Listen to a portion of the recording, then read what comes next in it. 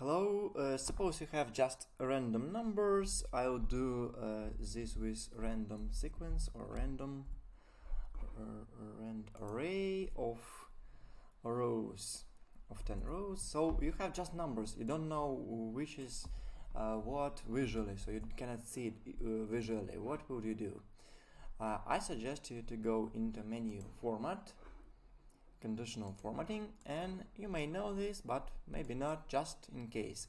Use this color scale, and I also suggest to find some beautiful scale for you. This one works best for me. Now you see the biggest number is here, the smallest is here, so you can visually detect all your numbers. We'll use this technique for our formula today.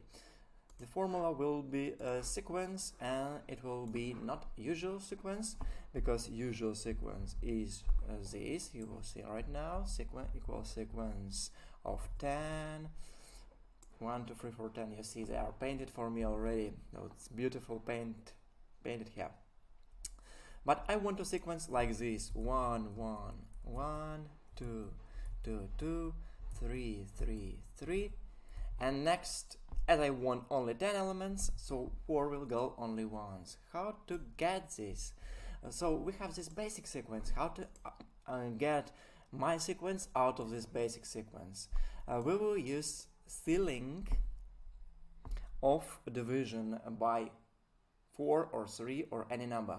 Let me show you. Ceiling is minimum value after division. Ceiling of this divided by 3 is 1.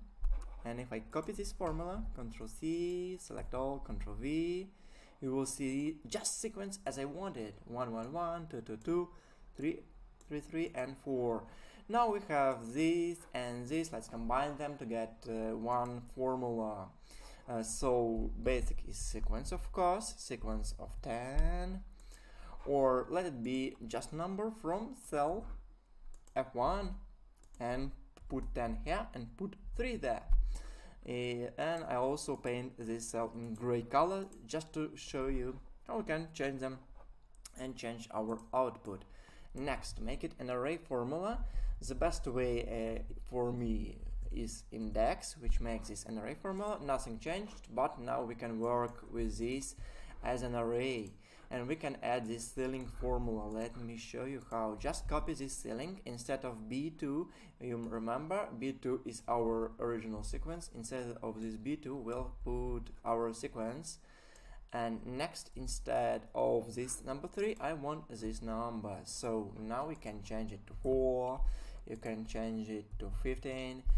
So what was the point in this painting? Now you will see, if I paint all the range, you will see the lowest numbers are painted in white, and this is 4. So you will see this beautiful beautiful visual for you there.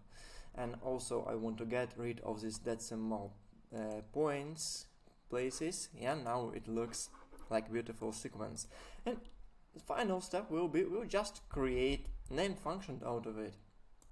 We'll go to data, name functions, the new function, call it sequence 111, because this is what I wanted to do.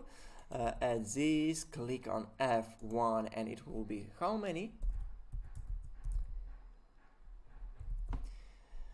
Define, and click on G2 is of number of chunks, no chunks. That's it. Define, click next, because everything else is just optional. So we now have this function called sequence 111, and we can use it in another sheet in our spreadsheet. Equals sequence 111. How many? 50. Number of number of chunks, let be 5. Okay, so we have from 1 to 10 repeating sequence. That's it, and thank you. See you soon.